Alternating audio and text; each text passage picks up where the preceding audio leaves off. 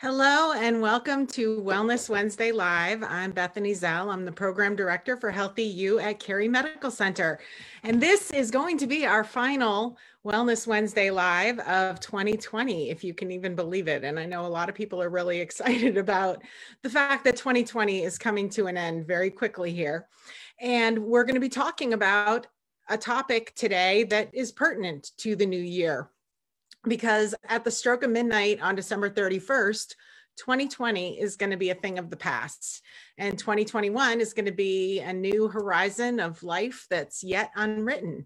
And while hundreds of thousands of people make New Year's resolutions every year, few people actually achieve them. And so one of the most important lessons that we need to learn when making our New Year's resolutions is to be sure that we're creating SMART goals for ourselves. And SMART is actually an acronym that many of you may have heard of, but we're going to talk about it right now. So when we talk about SMART, those letters stand for something, and S stands for specific. Your goals need to be very well defined, clear, and specific. Otherwise, you're not going to be able to focus your efforts or feel truly motivated toward achieving them. For example, you could say, I'm going to lose weight, which is very general and vague, versus I'm going to lose 5 pounds. That is much more specific. Measurable. M is for measurable. It's important that you have a measurable goal so that you can track your progress and stay motivated. Assessing your progress helps you stay focused and meet your deadlines and continue to feel excited as you get closer to achieving your goals. For example, you could say something very broad and general, like I'm going to increase my business this year. But what does that really look like? It has to be measurable. And so you have to be more specific. You could say something like, I'm going to take on 3 new clients this month, and make it a little more specific. The next letter in our acronym of SMART is achievable. Do you have the capacity to achieve the goal that you're setting? Do you have resources, knowledge, time? Your goal needs to be realistic and attainable in order to be successful at it. It should stretch your ability, but it should remain in the realm of possibility. So when you set an achievable goal, you can maybe identify things that you might have overlooked, opportunities or resources that might be available that could help bring you closer to your goal. So for example, if I set a goal of selling a certain number of products, but I don't have that number of products on hand, that's not an achievable goal. And so you need to be very realistic when you talk about what you can achieve. The R in our SMART acronym is relevant. Is your goal relevant to your life's purpose or your mission? It has to be consistent with the goals that you've established for yourself and fit in with whatever you currently have going on. If it doesn't fit with your immediate or long-term plans, it's going to be very difficult to maintain and be successful. And the final letter in our SMART acronym is T for time-based. Every goal needs a target date so that you have a deadline to focus on and something to work toward.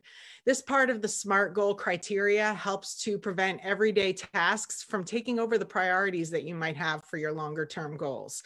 So if your goals aren't SMART, you can't really determine if you're meeting or even making progress toward whatever it is that you're trying to achieve. So how does goal writing relate to New Year's resolutions? Well, of the 60% of Americans who regularly make New Year's resolutions, only 8% of them are actually successful in achieving them. That's pretty crazy, right? 8%. And I think they've even named a day of January, the day that people stop with their New Year's resolutions. And more importantly than this unsuccess, the studies noted that people who make specific resolutions are actually 10 times more likely to attain their goals.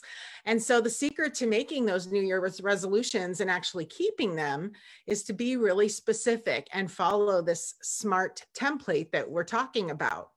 And we're going to examine that a little further. But first, I want to just share with you some of the common New Year's resolutions.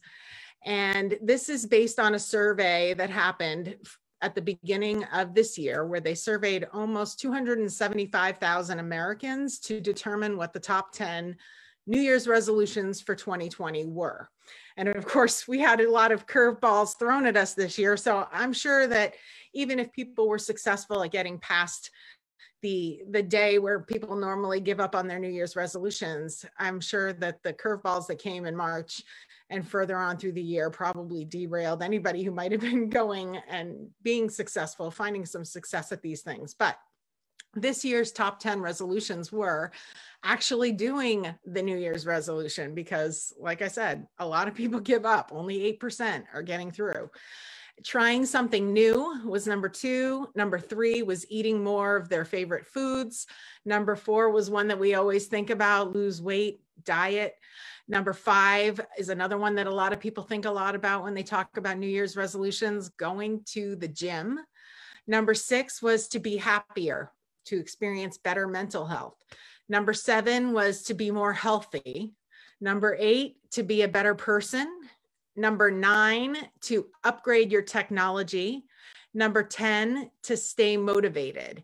And so I just want you to take note that all of those resolutions listed the final goal, but none of them really mentioned the steps that they were going to take to achieve that goal.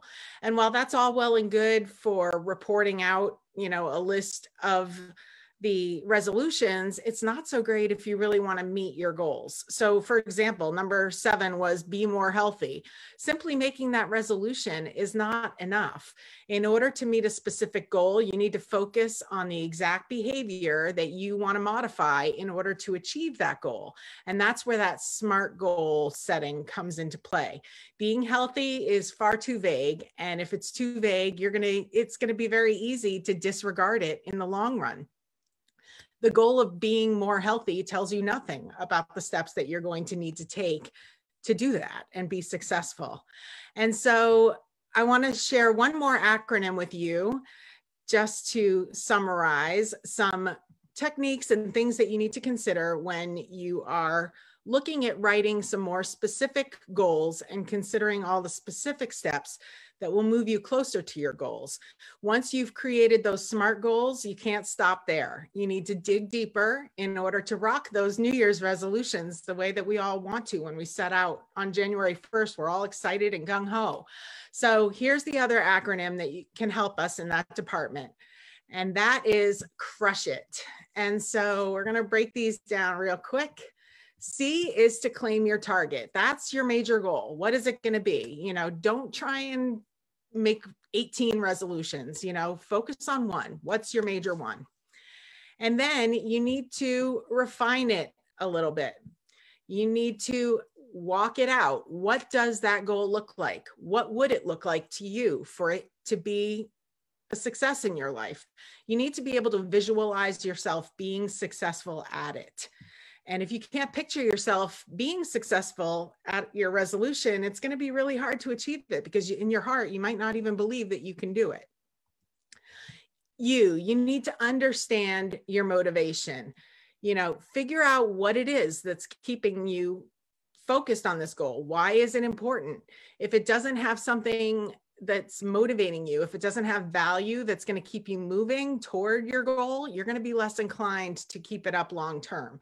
So you need to know why you want to be successful at this. And it's important that you have good motivation, that the motivation is valuable to you. Otherwise, you're not going to have any incentive for continuing on past the day when everyone else quits. S is for step it out. And this is where we talk about breaking down those big goals, as opposed to just saying, I want to lose weight. What does that look like? What are some very specific, smaller steps that you can take that will move you closer to your goal and to your success in that New Year's resolution, whatever it's going to be? You need to step it out. Make sure that you aren't taking on this big, vague concept, but rather taking on little steps that you can achieve and note your progress all along the way. H is for handling obstacles. So are there any things out there that could possibly hinder you from being successful? You need to figure out what those are in advance so that you can prepare and not be caught off guard by them. And if you're aware that something might come along and stop you from being successful, and you've already got a plan in place for what will happen when that happens, then you're going to be that much more prepared to move through those obstacles as opposed to giving up when you face them. I is to implement your plan. And I am guilty of this one so much. I am a list maker extraordinaire, and I love to make a plan, but you know, you can't just make a plan. The best laid plans only work if they're implemented. So figure out what step you can take now and actually take it. What can you do today? What can you do right now that's going to move you closer to your goal? You have to actually do it in order to be successful. And then finally, you need to treat yourself. How are you going to reward yourself along the way as you're meeting and achieving some of the littler steps, the baby steps that you might be taking to get to your final resolution success? How are you going to reward yourself along the way? Make plans to do that. Make little goal treats for yourself. So when you reach a little level of your goal, you can reward yourself. And that can also help keep you motivated and help you really rock those New Year's resolutions. So I just wanted to leave that with you as we're closing out 2020. And I know many people are excited about that and the changes that are on the way for 2021. And you know, it's a whole new year and a chance for us to start fresh and make some good choices and do some great things in our lives. But don't get overwhelmed with too many goals or resolutions for yourself, and make it manageable. Make those goals and those resolutions SMART goals so that you can be successful. So that's it for Wellness Wednesday Live for 2020. We hope you've enjoyed this series, and we will be continuing it through 2021. So join us back on the 2nd and the 4th Wednesday of every month for this great resource and time of sharing. And we'll be hearing from some great providers and other community members all throughout 2021. We've got a great docket of Wellness Wednesday Lives coming up, and we'll see you then. Until then, have a great Christmas and a Happy New Year celebration. Be safe. Please make good choices and take care of one another. Have a great year end.